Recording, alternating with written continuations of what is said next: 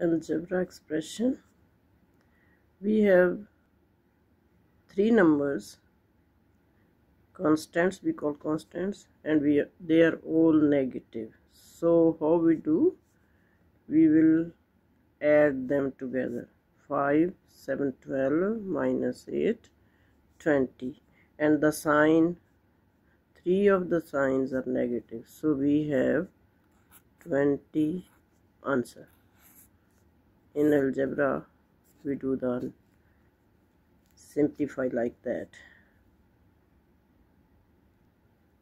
Second question, we have no sign. If no sign means positive.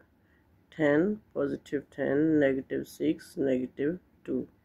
When there is different signs, negative and positive, then we add negative together and positive together. So we have 10 positive minus 6 plus 2 and 8 negative.